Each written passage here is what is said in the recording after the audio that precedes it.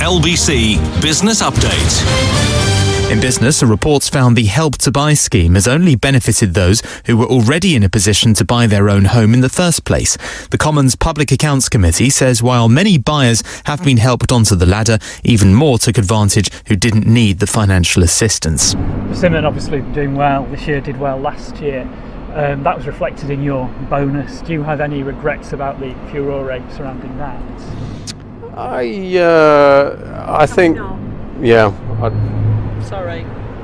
We're talking about the brick factory. Obviously, the construction of the bricks, follows on from how well Persimmon's doing. So I just thought the two issues were tied together, really.